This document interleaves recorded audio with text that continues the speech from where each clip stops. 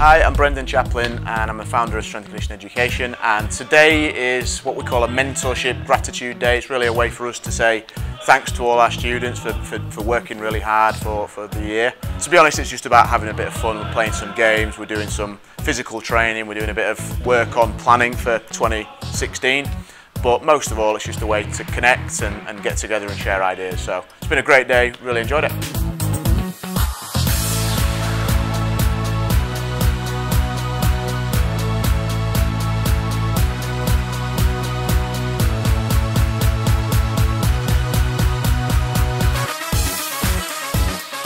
Yeah, coming down today was just great because we catch up with guys who started the mentorship at the same time as me, but guys who are just starting their journey, and you can see a lot of yourself in them, and you just know that they're in for a great ride, and the way they're going to progress and smash it in the future, just like I have myself, is going to be a great thing.